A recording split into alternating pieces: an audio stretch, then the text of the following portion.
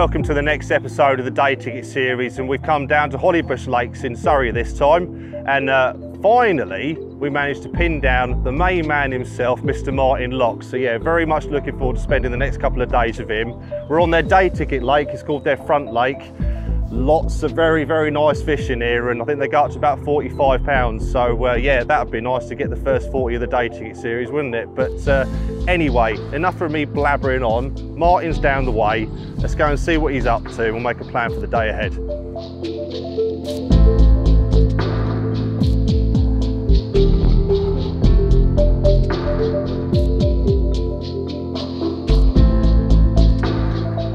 Oi, oi. Hello, mate. Mate. You doing all right? Finally pinned you down for the Day Ticket series. Yeah, when you called me a couple of weeks ago, I thought, oh, you said I've got a lovely little Day Ticket lake for you. So, what sort of cars has you lined up? Somebody's been like finished digging it last week, bivvied up by a JCB, yeah. Or please not Operation Stack, where I've got to wait behind a swim for a bivvy to be honest and all that. But this is absolutely excellent. What did I say to you? Yeah, I wouldn't take you to a dump hole. It was Day Ticket, but it's not commercial, is it? It's sort of overgrown, lets it, you know, do its own thing.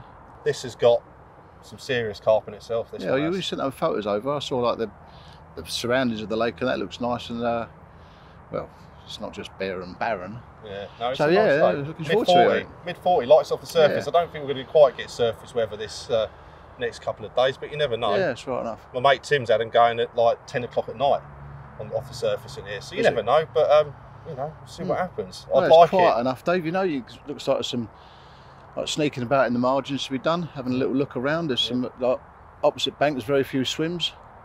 I've had a bowl round. Like the look of that weed over there, I must admit. Yeah, for sure. I've seen a couple in Carp there. written all over, isn't it? What are you thinking? You've had a walk up this bank and round this bottom end. Are you focusing on anywhere so far? What I do is, Dave, I'm going to pop up the other end there because there's a reed bed to my left and sort of swim that one. Fair bit of bank on the other side there. There's not enough wind here to worry about carp tearing about from one end to the other. So I'll fish off the barrow, see how we get on, keep my eyes open. Yeah, I think we'll do exactly the same. Fish off the barrow today. I'm gonna walk over there, but my eyes won't get away from that weed over there. No, for sure. I've seen the fish poke his head out from the car park, so that's where I'm going to be starting off, I think. Yeah, right enough. We'll go from there. Have a curry later and have a lovely time. That's what it's all about, isn't it? For sure. Nice to have you here, mate. You're going that way, I'm going that way. Sweet as. Right. Rightio. See you in a bit. Will do.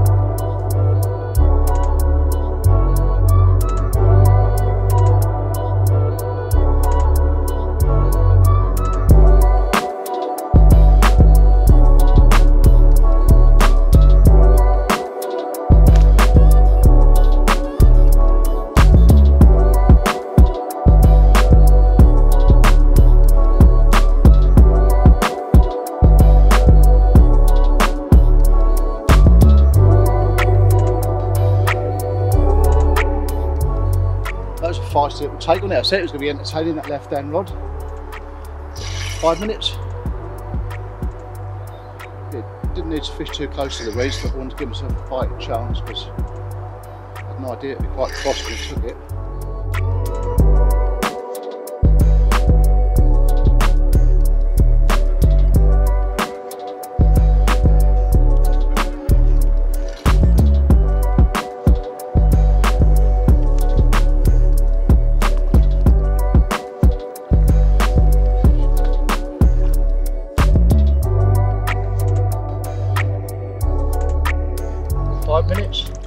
Little fella.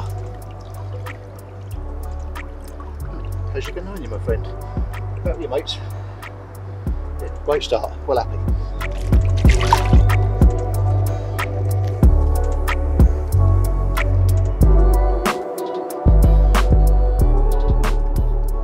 Right, rods are out and it's looking better than good, I would say. Just standing there deciding where I'm going to put my 2 rods, and I had one fish go plosh just off that weed, just to the right of it. I was like, right, I will explore that area. Did that. Not massively clean, but you know, getting a drop. So that's had a stiff hinge rig put on it for that reason, just because we're fishing over light weed. And yeah, just as I cast that left hand rod, about 3 rod lengths to the right of it, same distance out, another couple of fish rolled. So I was like, well, that'll do. And I found a really nice, clean, hard area amongst the weed out there. So I've gone with the bottom bait on that rod for obvious reasons. So yeah, like any start of a session on a new water, you're sort of testing the water, I suppose, aren't you? So that's what we're doing, hoping and praying that one of these rods will go eventually today. So yeah, like I said, it's looking really good, and it's supposed to be a bit sunnier today. I was hoping to get the fish going on the surface. I've just put some mixes out in the weed out there, but the seagulls have been straight on it, so you know, there might be something for a bit later on. My mate Tim, who fishes here, he says that they like a floater at night time, so I'll certainly be giving it a go into the hours of darkness maybe later on if it warms up a bit. But yeah, that's it about it at the moment. So Martin had one earlier. I think he's going to test the water down there, and he might have a little move later on depending on what he sees. But I've already set my bivvy up. I can't see these fish moving out of this weed bed, so I'll be here for tonight definitely.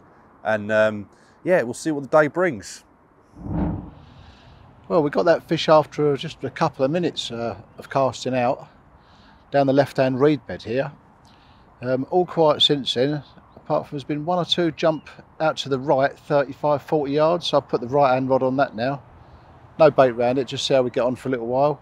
Because the obvious plan was to, with the quiet margin opposite, be about 80 yards across there, was to bait that margin, put a float out first, and then walk round so you can gauge where it is, catapult the bait on top of it, and then reel the float in, exchange that for the rig, and pop it over there. It does seem to be, looks really carpy over there, but with these fish jumping sort of close in out the front here, we'll keep an eye on things, see what happens in the next hour or so.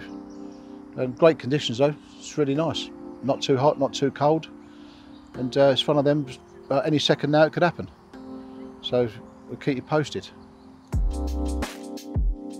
Possibly the simplest, one of the most effective rigs I've ever seen. Credit this to Adam Penning. He makes his a little bit neater than mine, but this does the job. Just with two quick release quick change swivels and 3 6mm beads, this turns into one of the best presentations of a PVA bag I've ever seen. The beads, in the absence of a bead that grips on your mono, just simply, as you can see there, pierce them with a baiting needle at 90 degrees. So they do grip on there nicely. Obviously you wouldn't want to use this if you've got a leader or knot up the line, but for mono fishing it grips perfectly for safety. You know, if your line does break, they'll just pop straight off. The next stage is to clip on a short hook link, ever faithful top banana, hook link about 4 inches long. And then the best part of this, Adam's bit, was where you're going to hang your hook link on, what is effectively a helicopter rig, is just tie the lead with a boom on it, and the length of that part should be the length of the stocking mesh bag you're going to make up, or thereabouts. Simple as that. You're then going to need, somewhere over I've got it, one I made earlier, a PVA bag and a stick needle, and then from one end to the other, straight through at the other side. That now goes on the bottom where your lead would normally go. I'm not even going to stop it off because it isn't going to come off. All we're doing then is adjust these beads up, nick the hook bait in the bag. There's no way it can possibly tangle or anything. What happens with this is the lead goes out first, really aerodynamic, and there's absolutely no disadvantage to fishing with that at all. It's absolutely perfect presentation to cast with PVA bag. It's caught me countless fish, so I'll credit Adams for that. Well done, mate. It's a nice one.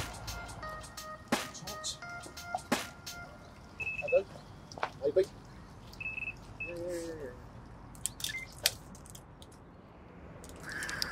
That was a touch. Moved that rod that was out on those showing fish in front of me. Not so happy with that. I thought I'd put it in that corner, left hand side. 5 minutes. Not such a savage take as the first one. It feels a better fish than the first one. It's both takes in quick succession of casting out. So I think the old regular recast won't be hurting, that's for sure. Yeah, rather than fishing on a bed of bait, just put the rod out and put 3 or 4 pouchfuls on it. Just enough to let them know there's something in the area there.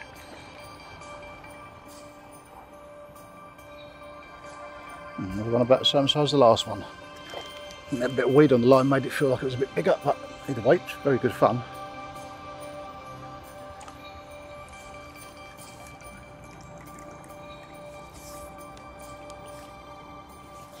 Do number 2. Well, another little one, but all good fun. And find your bigger brother.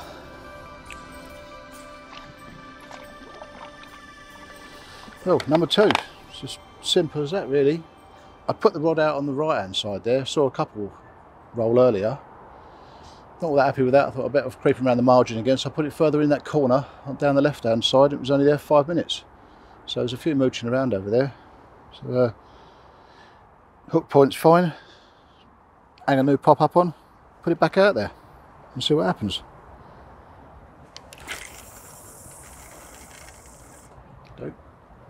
Nothing too critical there, just aimed the general direction of that corner where it's really quiet. Seen a few bubbles over there, and so the take came after about 5 minutes, so we'll see what else is out there. And if not, we'll have another little rechuck. Give it an hour. Sun is shining, weather is sweet. Is the weather is sweet or the weather is good? Bob Marley. Sun is shining, weather is sweet, yeah. Something like that. Sorry, right. Just sitting in the swim, and I keep hearing them like plopping out down this way, so I'm way up. So I'm not thinking of changing anything drastic, but I'm just, you know, exploring an option B and maybe an option C, which you've got to do, haven't you? But I'm very hesitant to keep thrashing it to a foam or do any recasts. I want to really leave them 2 baits soaking for at least the afternoon, but I'm only just down the way. But anyway, just having a little mooch. There's another one. There's so many fish in this weed, but the sun's started to come out, and yeah, looking for any potential signs of them scooting around the surface, and maybe could be time to put some mixers out. I don't know, like I said, I put a pouch out earlier, but the seagull's got a straight on it, but I've got a bucket in the van, so if I need to feed them off I will do. But yeah, just having a little mooch, seeing what's about. And Martin's already had another one, another small one, but he can be on pest control up there, and I'll wait for a bigger one later on.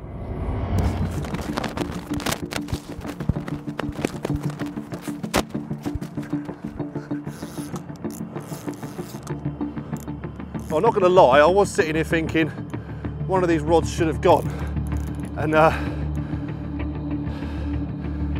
as I'm in that next swim, this one's absolutely ramped off. Looks like a good fish. These reels are a bit stiff. I don't know what's wrong with them. Come on, baby, let's have you. What is up with these reels?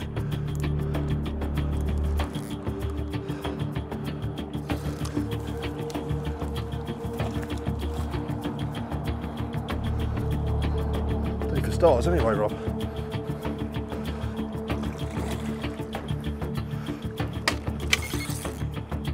Where are you? Come here. Come on boy, get in there. No.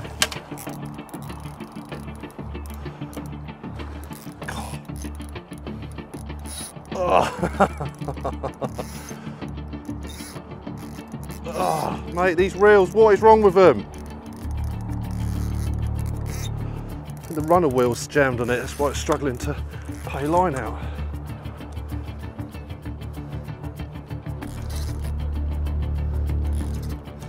Come on, mate. Oh, I've got a bloody net here, look. Yeah, boy! Get in there, happy days. God, what is wrong with this reel? I think the runner's jammed up on it or something. Well, the first one of a filming session's always a nice one to get under your belt. And God, my heart's still racing from that. Literally just down in the next swim having a look, and the receiver's just absolutely melted in my pocket. And yeah, after a dogged battle, we have a 22-pound mirror to show you. So, yeah. can't not be happy with him. With a deep pan kind of play mirror. But yeah, hopefully if we get amongst a few more of the fish in here, you'll see the other strains of fish that they have in here, because there's a right mixed bag, I tell you. Showing all the boys some pictures that I've been shown from this venue, and yeah, you name it, it's in here. So yeah, nice plain mirror to start off with. That was on the right hand rod, the bottom bait. So to be honest, I'm probably going to put both of them bottom baits now, I think. So because that left hand rod was nearer to the fish, and you know, can't ignore the signs. So I think we're going to put both of them on bottom baits on that little D rig that I made up, and hopefully get both of the rods going now. So yeah, happy days, well chuffed.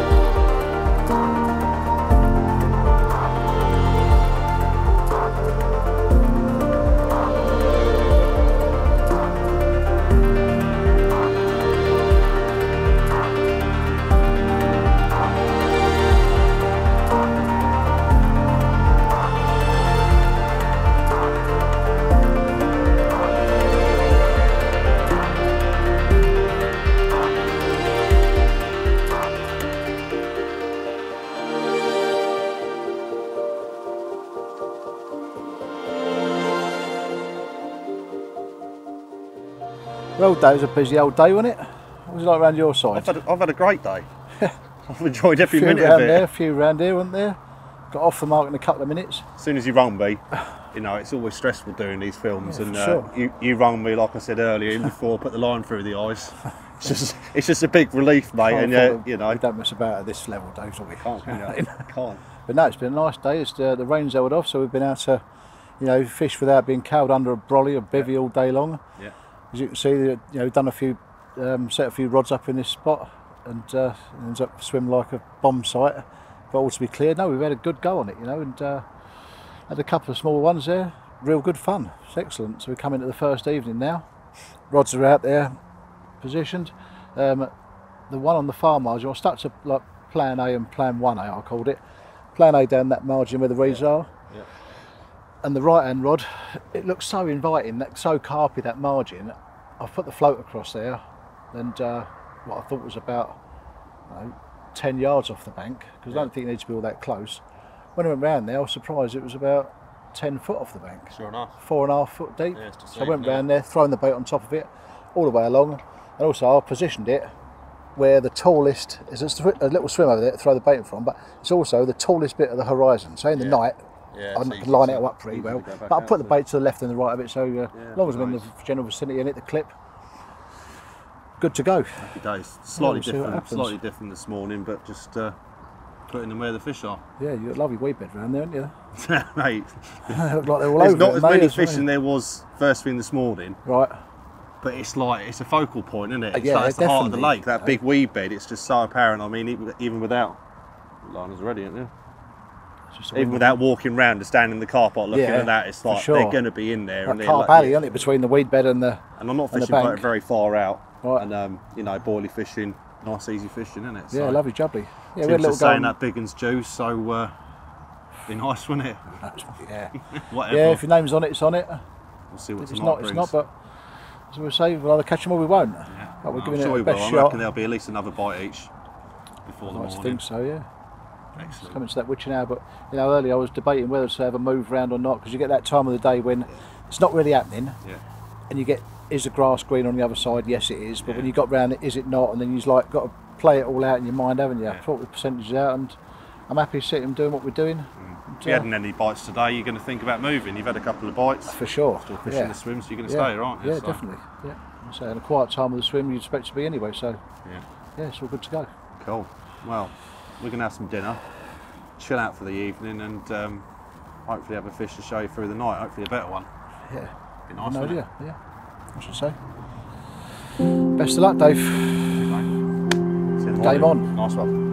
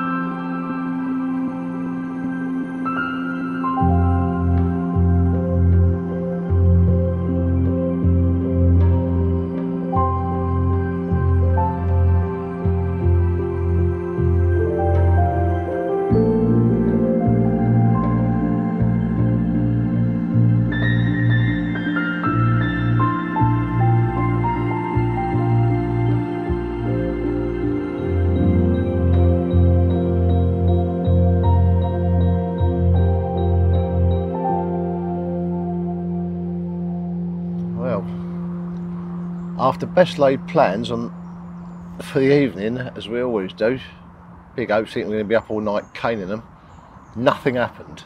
Didn't hear anything, see anything, or have reason to get up for anything.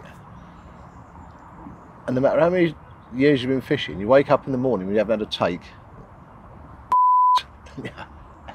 So then you get the next dilemma as to whether to have a recast or let it just sit there for a while, just to let things lie and hope they're sneaking about there for that early morning take. But after what happened yesterday, I thought better of it. Both the fish I had were up really soon after a recast, and then the other reason for having a recast was, well, if you just arrived on the lake at this time of day, you'd cast out and have no worries. So we've just done them both again. Seen a bit of bubbling in the corner. Yeah, prime time now, any second now. Come on.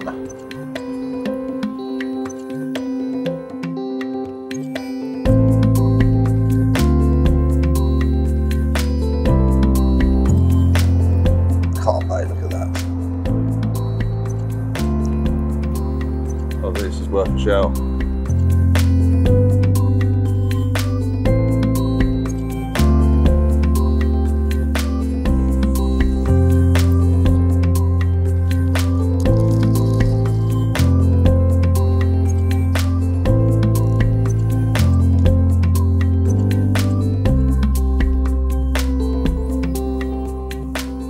Sat over in the swim having a cup of coffee and hearing down this, well, from the original swim, the left hand margin, kadoosh, kadoosh, and it's like right round the corner. And they were doing it yesterday as well, so it's just like too many fish are showed in this area, so I thought I'd come round and have a look, and yeah, they're fizzing up and definitely having a feed down there, so it's stupid if I don't come round here and have a little go.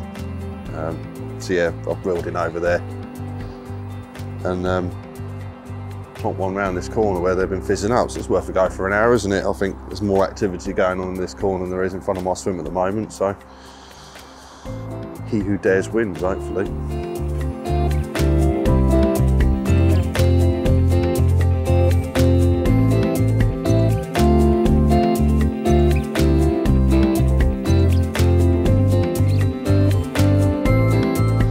Well, we're giving it our best shot up here. Despite looking really good, any second now, Jobby, it hasn't happened. So it's time for a pack down, change of scenery, see if we can't try and pull something out the bag down the other end of the lake. Yeah, start putting this together. But, back to fishing off the barrow down there. I'll just leave it so I've got the basics I need sitting on top. I won't have to unpack this lot. And see what happens down there, give it a few hours. Hopefully we'll see something down the edges. There's a lot more weed beds down there than there is at this end. We can but try. Let's crack on and get down there. See you in a minute.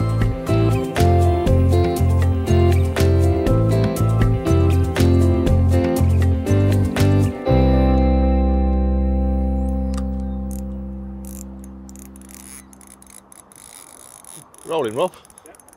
So we're just sitting here. I was about to do a little piece to camera about rigs and all that kind of stuff. And oh no!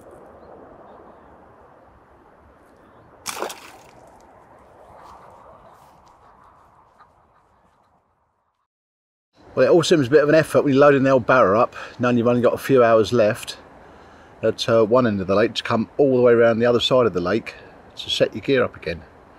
But having sorted the barrow out so I can basically fish off it without taking too much stuff off, all of a sudden it becomes really worth it now. It's like a fresh start again. It's a lovely little swim. We've got, where I had the margins and the reeds in the swim at the other end of the lake, this one I've got a great big weed bed out here. So I've put one on the edge of that, and one I've just underarm flicked down this margin here where there's probably about 80 or 100 yards where there's no swims here. It's all overgrown. There's no overhanging trees as such like the snag trees, but it does look very carpy down there. So yeah, we'll give it a few hours here, so it's a fresh start and hopefully worth the effort. See what happens. Let's just do a quick rig talk, bait application kind of thing. So yeah, gone in with a D-rig on both rods in the end. Yesterday I started off with the left-hand rod with a stiff hinge and the D-rig on the right-hand rod, and that done a bite yesterday, so decided to change it over to both rods. And yeah, as basic as it can be really. This is a rig that I've been using over at Frimley all year.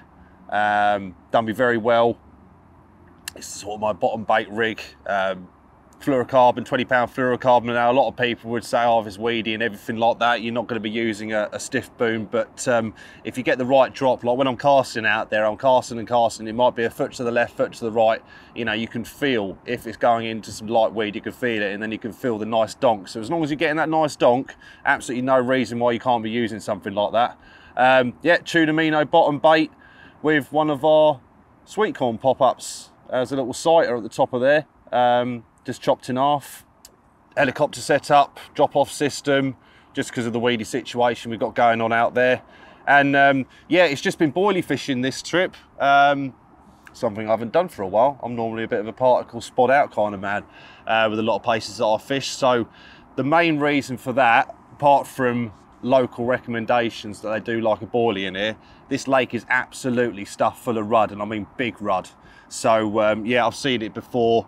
You put in small particles, you chuck in some crumb boilie down the edge, the rudd are just in there like piranhas, and you know, they're going to be doing that exactly the same out in the ponds. So yeah, a bit of both. Local knowledge telling me that they like a boilie in here, and yeah, the rudd obviously is a major factor with the choice of bait that we're using. So yeah, that's pretty much it, guys. It's done me a bite and lost one so far.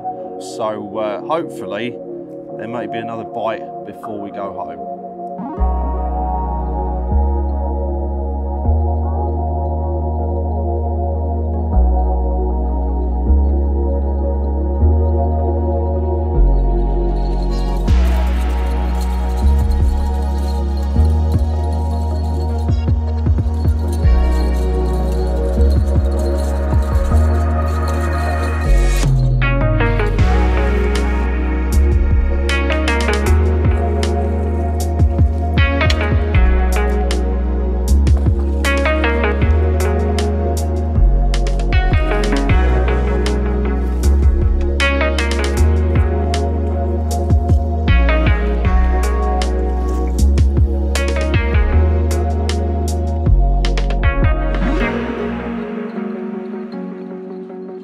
Right, Mark, I called you round because I need a hand with this one. Yeah. Because he's massive. Looks like he's crossed though, no? He's going to be jumping about. The smallest consolation prize for that thing that I lost earlier. But there you go. When the going gets tough, one in the can. Yeah, not crawling up the rods. Even little ones like this put smiles on your face. So yeah, we've only got a few hours left, haven't we? Yeah. We're only planning to do sort of, how many hours? Well, it's just 30. Over, yeah, about probably that. about 30 in the end. Yep. So a shorter trip than normal for us. But you've had fun a couple. Anyway. Yeah. I've had a couple. Everyone's happy though. No, it's been really pleasant. Really enjoyed it. We've had a nice time, and hopefully you guys have picked up a few tips and tricks off Martin. I don't know about that, but no, we've got a couple of hours down there. Just moved swims again. Third time lucky. Let's go and see if we can winkle out one at the very last knockings. That'd be nice. Well, Right, it happened Dave. on the last episode, mate, so could happen again. Rightio. Well done, mate. Sweet as. Cheers, Mark. Nice one.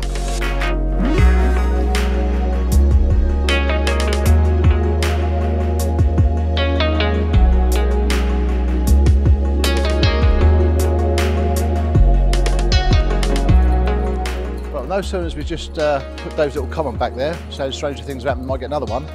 I've gone back to the third swim, cast out. As soon as I put the indicator on, Dave's gone and got another one. It's a really good one this time. Lovely way to end this video. Just shy of £30. So let's go and have a look at it. Well done, Dave. Well, seems like history repeats itself and lightning does strike twice. Same ending as the last video. That rod ain't been back out for no more than 10 minutes and it's just ramped off again, and it popped up in the margins, and I must admit, I thought it was the big girl that's in it.